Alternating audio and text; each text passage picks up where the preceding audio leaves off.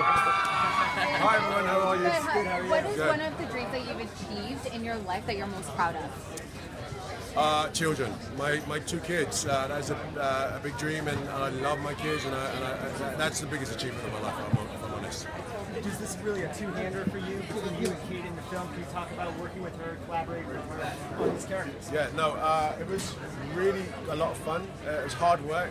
Kate is a consummate professional, and she really, we did it every day. Logic police sessions where we sat down, ripped the truth out of what these characters are saying, and I mean, I learned a lot from Kate. But she's, she works very different from me.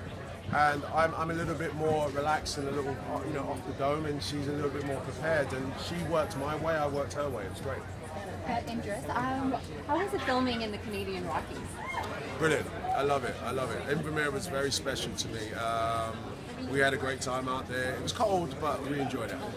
What's it mean to you to be at the Toronto International Film Festival promoting this movie? It's a privilege. I have 2 films this year, and I'm so excited by that. It's a privilege to be here. It's one of the best festivals. It's a real moviegoers festival. There's a real appreciation for film and what we do as actors, so it's great. Thank you, everyone.